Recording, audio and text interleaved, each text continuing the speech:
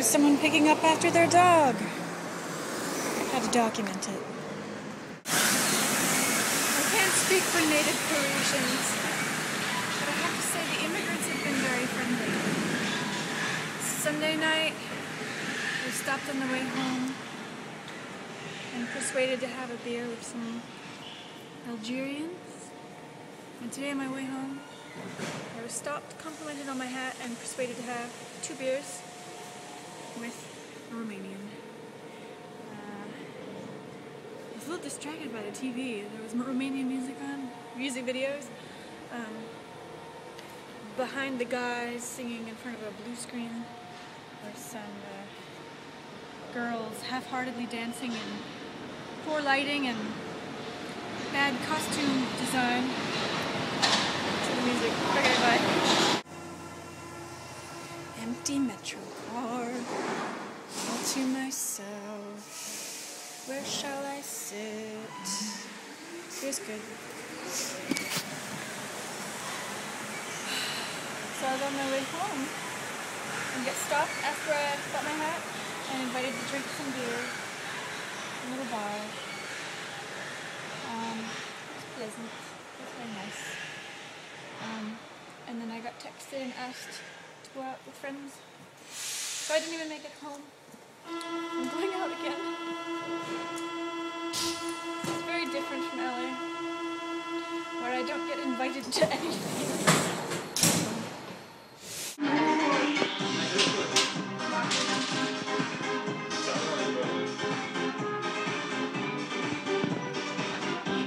Hi, today is Thursday, June 17th.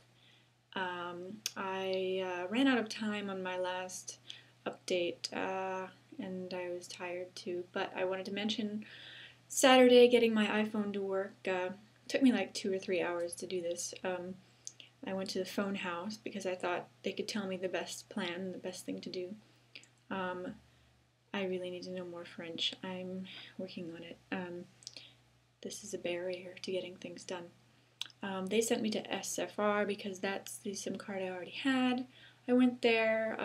They told me something about their machine not working that day to top things up, but I don't know. Maybe they misunderstood me because I go back there. After going to FNAC, they sent me there to get a top-up card, but they did not have something for the internet. They only had for texts and calling, but they did have a guy there that spoke English. So he told me I had to go back to SFR to get, who is that? To get the internet plan so my email wouldn't cost a fortune. So I did that. I went back to SFR, and this time someone understood me and showed me a machine where I could choose English and top it up so that I had an internet plan for the next 20 days. That ends like the end of the month now. So I can check email. They got my Wi-Fi working. It wasn't working for some reason. They typed in a code, and now I can use a compass, and it really helped me out yesterday when I hopped out of a metro and didn't know which direction to go. So that's a lifesaver. I really do like the iPhone. I do have some problems with it, but overall, it's very helpful. I forget what I've done. Yesterday I went to a vintage store and I got a dress. It fits. It's pink. I have to iron it and then I will show it to you. And I got a coat. It's like a velvet coat. He actually knocked it down in price quite a bit. So I got the coat and the dress for less than the coat originally was. But I'm trying to make my wardrobe nicer. I want to dress a little more sophisticated. Not sophisticated, old-fashioned, I guess. So I will show you that dress when I iron it and wear it. And the jacket too. Although here in this room, the lighting never seems very good, does it? Sorry about that.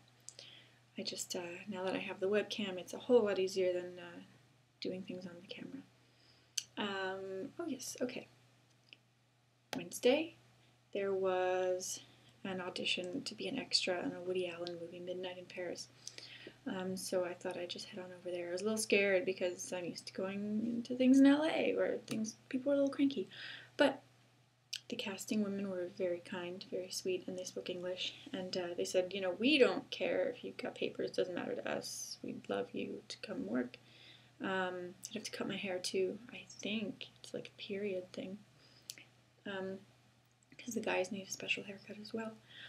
But they said production obviously needs paperwork for, you know, production crap.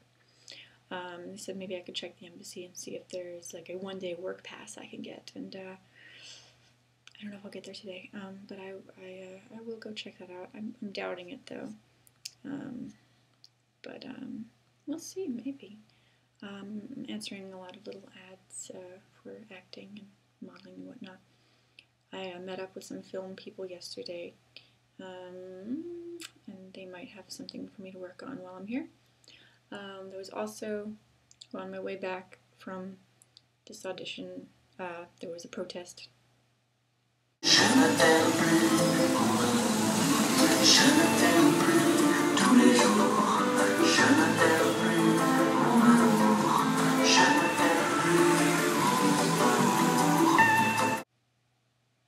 I believe they were teachers. I'm not totally sure. And then yesterday, I'm going to meet the film people. There was another protest.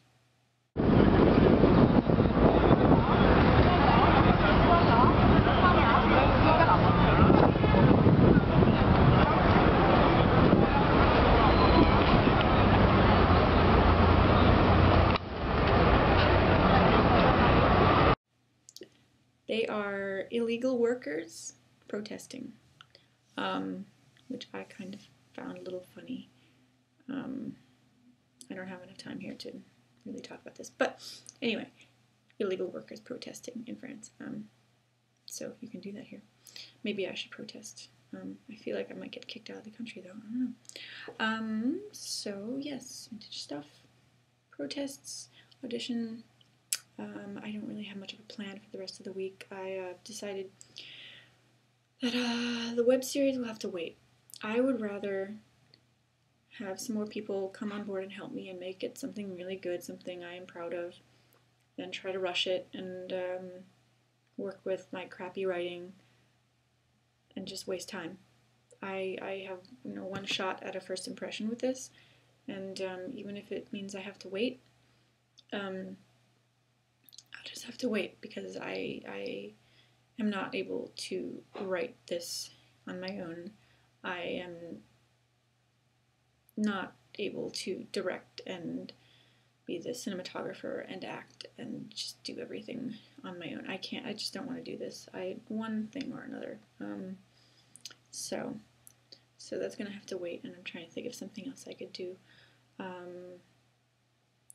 And it's probably time to cut this video in half. So we will pick this up on part 2.